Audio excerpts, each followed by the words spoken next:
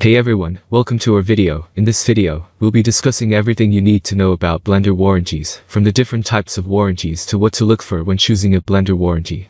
So, let's get started. Please check the description link, I will provide details information. Before we dive into the details, let's first discuss what a blender warranty is.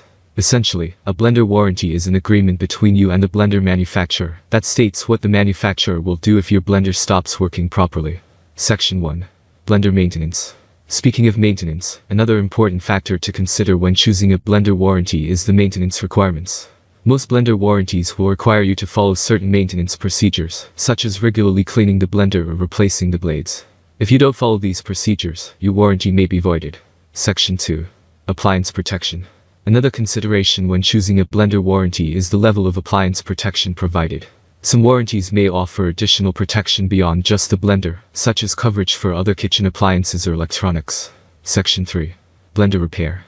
Finally, it's important to consider how blender repairs are handled under the warranty. Some warranties may require you to take the blender to an authorized repair center, while others may allow you to have the blender repaired at any repair shop. So, there you have it, everything you need to know about blender warranties.